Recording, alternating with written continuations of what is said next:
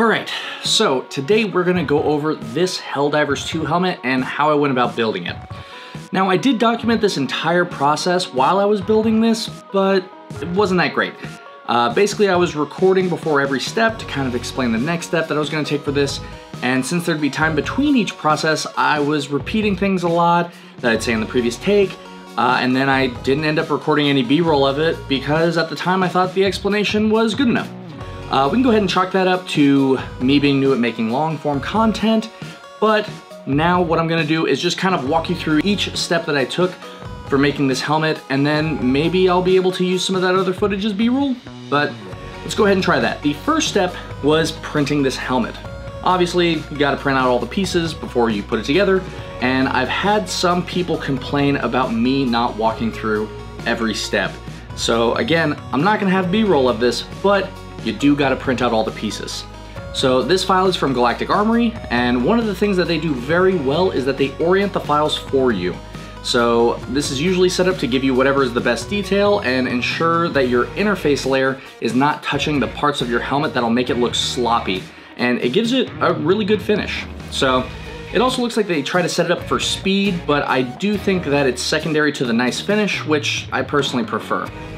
The helmet comes in 3 separate parts. It comes in this dome piece, the lower back piece, which is right here, I want to say is where it starts, and then the front mouth piece, which is right here. They also include detail pieces, which are printed separately, which includes this vent and this little side silver piece there, which is really good for when you do the painting process. Now, one really cool thing about the Galactic Armory files is that they include a file to print the buck. And the buck is what's used to make your visor. Now, in order to use this properly, you do need a vacuum forming station, which I did not have at the time, but we will get to that once I start to talk about the visor piece. Something I did a little bit different in this for the printing process was that I split this specific vent detail into 2 different halves. Now, you can't see, but under this, there's the key and the hole, and the key kind of divots in.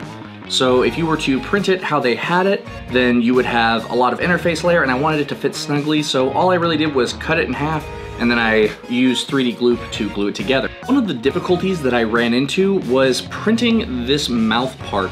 The bottom of it, for some reason, was not adhering very well to the interface layer, and it was giving it kind of a sloppy finish. Now, luckily this whole thing is printed in Polymaker's Cause PLA, so it was pretty easy to sand down and it's not very noticeable, but the first time I printed it, I did have to, throw it in the garbage because it was a failed print, but then it did work the second time. So the print time for me on this was just overnight, but that's because I have 3 Bamboo Lab X1Cs, but I do believe each piece took about 10 hours, and there was quite a bit of support material, especially for this dome piece. I did adjust my outer layer setting to be set to 100, and that's just so that I could get a nice smoother finish and then it wouldn't have to sand as much later. Now, once my pieces were all printed, it's time to sand down the connector pieces and connect this helmet up. The connector pieces are right here, and then on the dome, there's just like a lip that you can really easily glue together. So something I did different from this one was I introduced 3D Gloop, which is a product that I've never used before, but it's a technique that I think I'm gonna be including from now on. The 3D Gloop, it actually kind of melts the PLA on both sides so that you can just kind of stick it together and then it fuses into one solid material, which I think is great. Once it was fused together on the inside, I went ahead and rubbed the 3D Gloop on so that it would kind of melt that seam together, and it turned out really well. So like I said, I will be including this in my future processes. Now it's time for sanding and smoothing. I don't think that when I recorded this, I actually didn't really talk about it very much because there's so many videos out there on how to do a proper finish.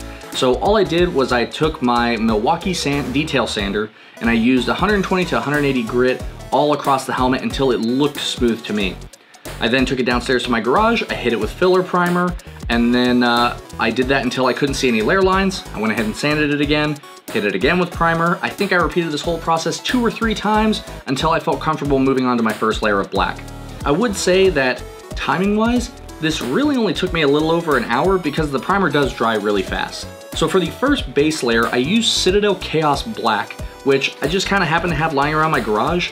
It was about that time that I saw that Galactic Armory had just put out their full build video for this helmet, which was a huge help to me. I went ahead and masked off the brow, the mohawk, the mouthpiece, and then this back lower part of the helmet because it needed to remain the Chaos Black. I went ahead to my local hardware store and I picked up some Rust-Oleum Metallic Charcoal. It is a lighter gunmetal color and it's what you see here all around the helmet that is not black. And then it was during that drying process that I went ahead and sprayed my detail pieces, and what I used was just a aluminum spray paint that I kind of had laying around. I do think any aluminum spray paint would work for this, so whatever you have on you would work fine. So after that was dry, it was time to mask off the area for the yellow stripes that are on each side and around the vent ports here. Galactic Armory mentioned that they're about 1¼ inches width from the front all the way to the back and about 1 centimeter here around the vents. Now what they didn't mention was the stripes offset from the mohawk. The offset from the vent is pretty obvious. There's just some geometry that you can kind of follow and then it gives it that nice little silvered rim. But the offset for the mohawk is right around, this is about 3/4 of an inch right here on each side. Or if you only want to do one stripe, you just do 3/4 of an inch on the other side. In their video, they said to use Rust-Oleum Ginger Yellow for the stripes, but I went to 3 different hardware stores and I couldn't find that color. So instead, I went with this one. I don't have it on me up here. It's downstairs, and I didn't grab it for this video, but I will put it right here, the exact color that I used, probably with a picture. Now with this yellow, I did notice that I got some pooling and some leaking through my masking tape, usually around here, and I believe that that's because I was trying to do too many heavy coats and I wasn't really taking my time with this. The reason why I was going so fast between layers is because I thought that I was going to be making this cosplay for PAX, but I ended up not going and I rushed for absolutely no reason. So when the paint was finished drying, it will act almost like a vinyl, and you can kind of see around here what happens is I let it dry a little too much, and when I pulled my paint back, it started to peel almost like a bad vinyl wrap on a car. Now that only happened on some spots and it was easy enough to just kind of push back down, and I kind of figured that the clear coat at the end would give it a nice top layer that would keep it pressed down.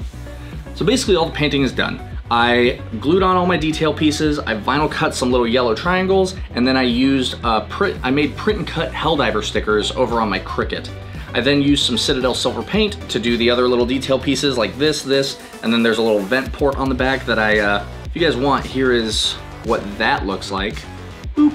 Yeah, just down there. That whole thing is Citadel silver, and then it's pretty much all done. All that's left now is the weathering, which is a pretty cool part or a pretty cool process that I've really never done before. So for the weathering process, I mixed some oil-based black paint and some mineral spirits, and then I just kind of wiped it off the helmet as I went. Now, prior to doing this method, I did go ahead and hit it with multiple layers of clear coat because I didn't want the mineral spirits to wipe away any of this paint job underneath. So when I first started weathering, I really thought I messed up because when I first wiped, it was just pure black. I thought I ruined this helmet and I really started to freak out, so I started wiping it away with my little rag that I had, and it all came pretty much right off. It did leave like a little bit of kind of a dirt buildup, which is exactly what I wanted.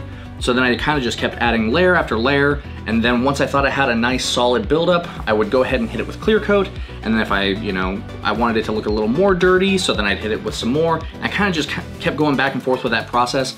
And the reason why you go with the clear coat between, dirt layers is so that you can keep what you already have, because if you go to add more mineral spirits, there's a chance you can lose that and wipe it away. So make sure that you're using clear coat between each one.